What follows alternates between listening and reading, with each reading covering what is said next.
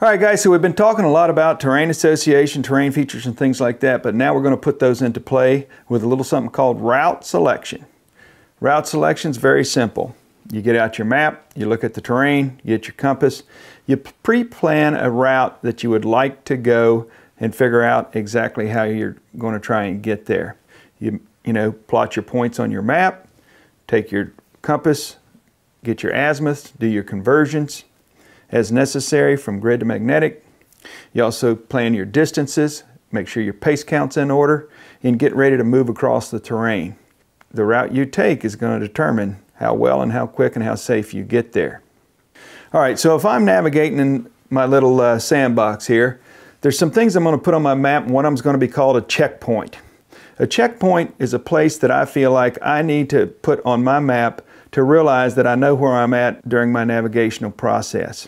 So for example, if I was traveling in this direction across the terrain, I would feel that a good checkpoint is a very recognizable feature, the crossing of the railroad and the highway right here. Because that way, if I ended up at that railroad and that highway and it matched up on my map and it was still in the direction of travel that I was going, I would know for certain that I'm still on a good heading. Another navigational aid that's going to help you out a lot is a little something called handrails. Handrails is using nothing more than linear features to help you move quickly and swiftly along your navigational path. You know, we do a lot of dead reckoning where we're looking at our compass and guiding on a direct path and direct azimuth and counting our pace count and things like that. But if we have handrails to use in an advantage, sometimes we don't have to pay quite as much attention to that and can move faster. For example, we could use this linear train track right here as a handrail. Say we're over here a couple hundred meters and we're on this path. We could use this as a handrail to as a guide, knowing that it's over there right beside us the entire time we're navigating up through here. And we won't have to look at our compass as much, but we will have to use our map and do map checks to make sure we're along our route where we're supposed to be. But we also use this as a navigational aid. One thing I also use in my route planning is what's called decision points. For example, if my azimuth was heading in this direction across these train tracks and railroad tracks, and I knew that there was on my map large vegetation, lakes and things of that nature, and my objective was to get to this mountaintop, I would mark on my map this as being a decision point.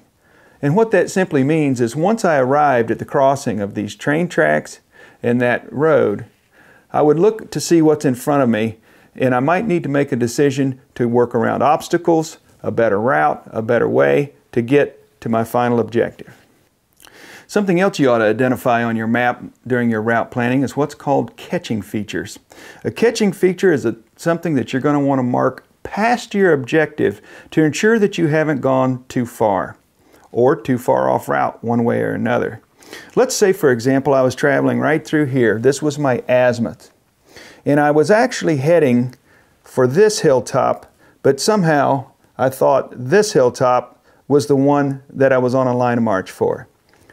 So as I come through here, you'll notice we have a set of railroad tracks.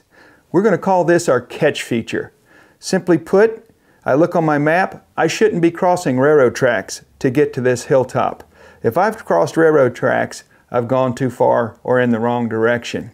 That's what we're going to call our catch feature. Another thing you're going to want to think about when you set out navigating is what's called steering marks. We looked at this a little bit during the dead reckoning phase, picking an object downrange and walking directly to it. And basically that's a steering mark. For example, if I was navigating this field right here, and my final objective was this hilltop, and I was coming up right through here, and I could shoot in my azimuth directly to that hilltop as my final. This is my steering mark. I don't need to continue to shoot azimuths and work my compass between here and there. I'm simply going to walk to this hilltop because that's my final destination in this particular instance. All right, while you're out navigating, you've got your route plan and things like that, you might find out that offsets will come in handy. For example, say I navigated up to this intersection right here, and my final objective was the end of this ridge right here.